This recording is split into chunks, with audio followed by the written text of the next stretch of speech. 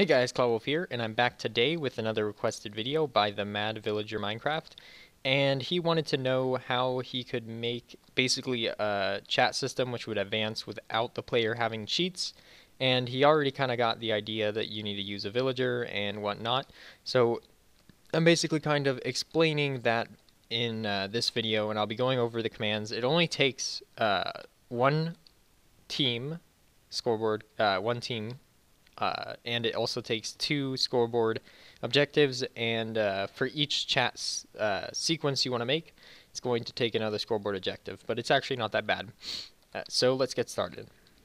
First off, we have the scoreboards. So first you're going to need to make a scoreboard, and this one is called Chat 1. You can call it whatever you want. I just called it Chat 1 to represent one of the chats, and make it a dummy. The second scoreboard is talk. I just call it talk. You can call it like chat or whatever. But this one you have to make it stat.talked2villager. Okay, so this is going to check each time that a player right clicks on a villager. It will add 1 to the score. And lastly, I just have a third one here which creates a second chat because I have 2 examples of how you can use this. So first off, we have the first example, and it's just a regular villager. I have a command block here which summons a villager. And he has 2 tags. He has man1. It's just, this is the tag that's going to differentiate him from every other villager in the world.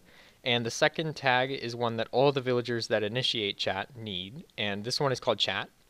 So you can make it whatever. And then you have this command, this thing in the middle, which is very important. And I'll have this command in the description. And this is offers with open and closed brackets so that he does not have any offers. And the rest is just making him invulnerable. I put no AI because I don't want him to move right now.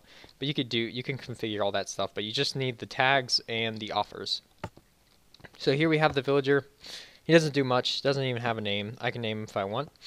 And as you can see, I can't go through him, and that's going to be explained later. But first we have this set of command blocks. So this is for the basic chat, and this is when you want players talking to a villager.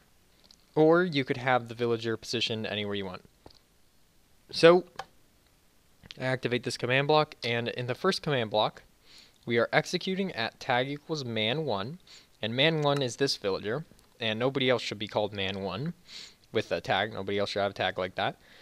And then scoreboard players add at p, so the nearest player, with the score of talk of 1, meaning that the closest player who has right clicked on this villager. So if I do scoreboard objective set display sidebar talk, and I'm going to turn this off for now. I right click on it. It shows that I have a talk of 1 right here, and then I right click a talk of 2. So the nearest player with the talk. So this is assuming that there's multiple players standing around and somebody has right clicked on him, so the closest person.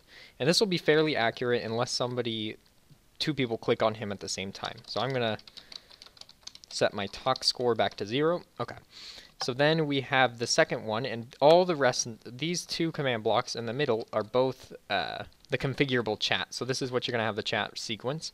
Here's just a tell raw command that I have for example, but you're going to use this for the player selector. So tell raw at a with score underscore chat, and this is using chat 2 as you see here. It's not chat 1 just because this is the example, but the name of your chat, or chat 2, sets to 1. Then this is executing at a player with chat 2, min equals 1, chat 2 equals 1. So this is just if they have chat 2 is equal to 1. And this last one is testing if they have talk equal to 1. And you don't need this specifically, but I'm just going to leave it like this. But this is if they have talk equal to 1. So that means somebody has right-clicked this villager, and immediately after they right-click it, it's finding who right-clicked it, the nearest player who right-clicked it, and then it is telling them this chat. So I have to do this because otherwise it'll just spam their chat if they have a chat score of 2. If you don't mind it and you just want to make it like spam a chat message with a bunch of empty space above it, and then keep talking until the end of the chat, you can do that, and that actually is very easy, and that will be shown in step 3. Not step 3, but variation 3. Anyway, so I'm just going to continue with this one because this is the most convenient. Then we have this second one. This one is testing when chat 2 is equal to 2, so that's the same thing as before. These 2 command blocks are the most important of the sequence. We have this one, which is removing anybody with talk min equals 1, talk 1. This has to be at the end of the sequence, otherwise it will remove the talk score and it won't detect these two command blocks. So these get executed in order. These command blocks activate in order, and it's going to basically set their score to 0 once it gets to this one. So that's why these all have to be activated before it. And lastly, this one is setting anybody with chat of 2 equal to 0. This is a command block that's completely optional. It's if you want the chat to reset. So if I turn this off, we'll just go through this chat. So I right click on him. It says, "Hello, I am a villager. Right click on me to advance the chat." You don't have to put this message. The message could be anything you want. It can do anything you want. He's like, "Hello, I am a villager." Then I have another test one. Right click again. Villagers are the best, right? Okay, so now if I right click on him again, the chat will cease to continue because it's adding 1 to my chat score. And I'm going to list my commands. As you can see, I have a chat score of 3 now, and nothing will happen. So if you did want to have it spam the chat with an empty space, that will be all you need to do. But then, of course, it makes it hard to reset the chat if the players want to see it again. So I have this command block at the end. So now if I right click on him, "Hello, I am a villager. Villagers are the best, right? Hello, I'm a villager. Villagers are the best, right?" So it just cycles through the chats. And you can make it as long as you want or whatever. This is basically a video covering just how to make it detect the player that talks to the villager. Anyway, so moving on to step 2. This is the same idea. There's no real difference, but this just makes it so I can't bump the villager. So first you're going to create this scoreboard team. And I named the scoreboard team Everyone. So you just click the button, scoreboard teams, add everyone. So, I mean, you can call it chats or whatever, I just put everyone. Then you're going to make this scoreboard, or type this in your chat, scoreboard teams option, everyone, collision rule, never. So that means that they will never collide into other entities that are on their team. Pretty much, I'm not actually sure. Push other teams. So you can also put push other teams, but I've just put never because that's useful. Then you're going to do scoreboard teams options, everyone, see friendly invisibles false. That way, if you have somebody on the everyone team, they're still invisible, so nobody cares. So this scoreboard teams doesn't really affect anything. Like, you won't have a player chasing someone on a server that's invisible and then they can see them because they're both on the everyone score. And lastly, this is just a command block that gets played fast, and it's making players join the everyone team. It's making every player join the everyone team, and that way everybody in your world is on the same team of everyone. And this last one is making every entity with the tag of chat, which would be like so, how this villager has a tag of chat, which is what all your villagers should have, and it's making them join the everyone team. So essentially you're having a team where anybody on it can't collide. So since the villager is joining my team, he can't collide with me, and I can't see him when he is invisible. And that's what brings us to the last one, which is a sign click. Now this one is useful, and this is because most signs, when you right click on the sign, it requires permissions, and that's same with tell raw commands. If you click a tell raw command or click a book, it requires you to have permissions to use it. I've run into issues with that working on some stuff, but anyway, so this also works. So you have I'm summoning the same villager. This one's called sign 1, but it is invisible. And if you want to go to MC Stacker, you can make your villagers an MC Stacker, and it's very useful. That's just how I made mine. Then you just click here, and you can't see the villager, but he's there. So I'm going to go ahead and disengage this because you can't have 2 running at the same time unless they're all hooked up to the same one. More on that later. So this is actually the exact same commands, except just changing the word, and for each of them you will have to make this, where this command would have to be put into each one before you create your sequence. So execute at the name of who you're talking to or interacting with, and then adding the players of another scoreboard which starts the sequence of chat or activates it, chat 1. So it's just basically just swapping the talk score with the chat score.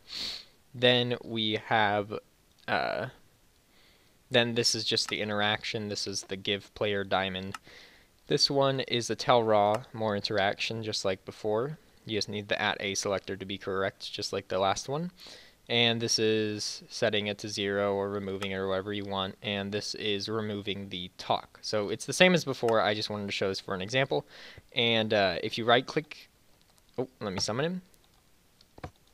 Oh, wow, typical me. Okay, so if you right click,